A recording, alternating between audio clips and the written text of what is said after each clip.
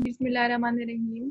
Dear student, Assalamu alaikum. Myself Madiha Kainat and I am a chemistry teacher at Fauji Foundation College, Karan. Dear student, now I am going to discuss my next topic of class 9 lecture 3. Dear student, now I am going to introduce my topic. The topic of my discussion is elements and compound.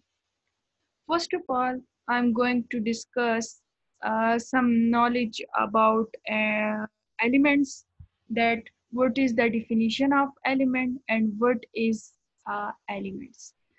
Dear student, their definition is that the substance that contain only one kind of atom is called a element. An element is a pure substance which cannot be split up into other simpler substance by an ordinary physical or chemical process. This is their second definition.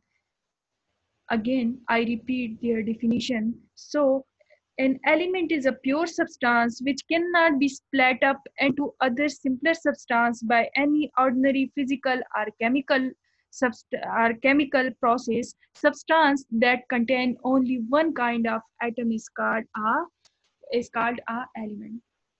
Like for example, gold is an element and it can never be converted into any other simpler substance by any ordinary physical or chemical reaction. Dear student, these are some example of element. That element, the substance that can contain only one kind of atom. Like this is a hydrogen element. This is a hydrogen molecule, and it contain only one kind of hydrogen atom, and this is the other kind of hydrogen atom, and they chemically combine, they form a compound is called they form a molecule is called a hydrogen molecule. Like in oxygen molecule we see two element of oxygen. In nitrogen molecule we see two element of nitrogen, and chlorine molecule we see two element of chlorine. So element is a substance contain only one kind of atom, mean it can contain only one kind of atom, and it contain only one kind of atom is called elements. As we know their history, so the fundamental unit of an element is the main basic. The fundamental unit of element is atom. It is made up of atom. The fundamental unit of an element is atom, means that it is made up of atom. Scientists have discovered approximately 118 elements, out of which 92 are naturally occurring elements, while the rest of I think 22 elements are artificially and prepared in laboratories. These are some history related to elements. Mean the fundamental unit of element is an atom. It is made up of an atom. The fundamental unit of an element is atom, and about their history, it is approximately 118 element in periodic table, which is 92 are naturally occurring element, and the rest are being prepared in laboratories. In this example, we see this is a element and this is a element. This is a element. This is a element. So it's a hydrogen molecule and it's made up of two elements. It's oxygen molecule and it's made up of two atoms. And a nitrogen molecule is made up of two elements, and it's chlorine molecule and it's made up of two elements. Now I'm going to discuss my next slide. My next slide is related to compounds. That what is a compound and what are their definition. Our substances are made up of two or more elements that are chemically combined. So the chemical formula of compound show the elements that are in that. Like are those substance compound are is a pure substance consist of two or more different type of element chemically combined together. These are the substances which are made up of two or more than two elements which are combined together to form a compound. Like this is a separate element of nitrogen and this is a separate element of oxygen. When these are chemically combined together, they form a nitrogen oxide. Means nitrogen oxide now is called a compound. This a water molecule, and this is a separate this is a separate element of hydrogen. This is a separate element of oxygen, and this is a separate element of hydrogen. When these are chemically combined together, they form a water molecule, and a water compound. In this nitrogen dioxide, we see oxygen element, a nitrogen element, and oxygen element. When these are chemically combined together, they form a nitrogen dioxide and carbon, as well as in carbon dioxide example, we see element of oxygen, element of carbon, and element of oxygen. When these are chemically combined together, they form a compound of carbon dioxide.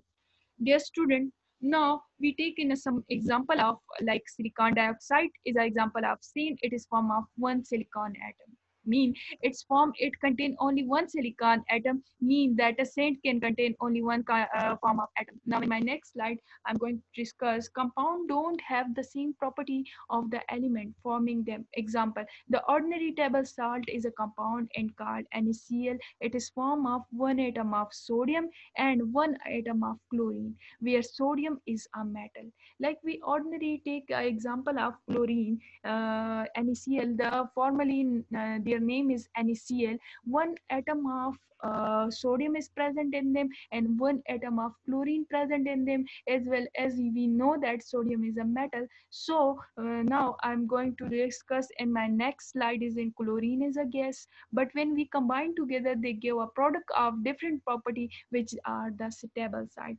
And chlorine is a gas, but when they combine together with the sodium is a metal and chlorine is a gas. When they are chemically combined together, chlorine combined with sodium, they form a compound which is called a table salt. Table salt is formed, so the table salt is called a compound. Means sodium is a metal, we take a sodium, and for the other side we take a chlorine. Sodium is a metal and chlorine is a gas.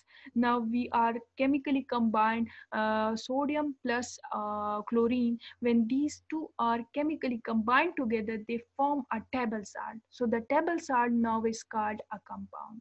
Now is called a compound. Dear student, now I'm going to discuss how compound are formed. Compound hold together because atom bond are attached in one another. One atom and the second atom combine together by a special type of bond, and they are chemically combined together by each other. So this is called a compound of nitrogen oxide and hydrogen oxygen and hydrogen. Also these all are separate elements. When these are chemically combined together, they are combined with a special type of bond. So these are called a compound. Like oxygen, nitrogen and oxygen combined together, they are combined with each other in a special type of bond. So this are called nitrogen dioxide and they form a compound. When these are combined to each other, they are form a bond, and this is a called a compound. How atom can attach or bond with each other? They can attach or bond with each other by share electrons or gain or loss of electron. They can attach each other by sharing of electron or gain or loss electron. They are attach each other to make a bond. When they make a bond, they can attach each other. Otherwise they are share their electron, or they are gain or loss their electron. Dear student, this is the today lecture. If you have any sort of question, then put them in a comment box. Inshallah, I will give you answer in a comment or in my next video. Stay safe and stay happy.